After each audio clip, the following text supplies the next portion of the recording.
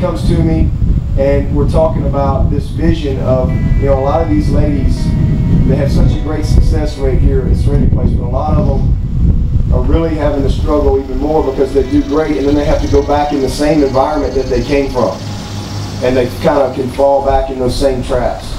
And he talked to me about, you know, we want to take this kind of bad land that we have, and we want to make it great, and we want to bloom where we're planted, and we want to build this transitional housing, and we would like the All-In Team Foundation to consider building one of them.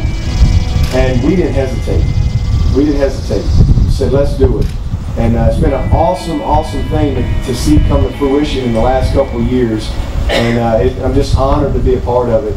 And I would just say to Shirley, and to all of you people here, whether you're volunteering your time or you give money, this is a place of real change.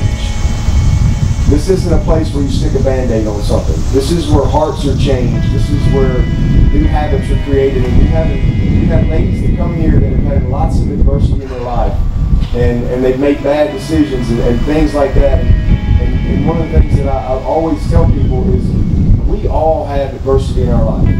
We all make mistakes. It's just sometimes, you know, people will let that decision define them. Sometimes people will let that mistake destroy them. What Serenity Place is all about is trying to teach these ladies to let that adversity and those decisions and those mistakes develop them into what God created them to be. All right, and that's what I love most of all about this place. It is a true place of change where they take that adversity and they teach these people that, hey, it's the best is yet to come.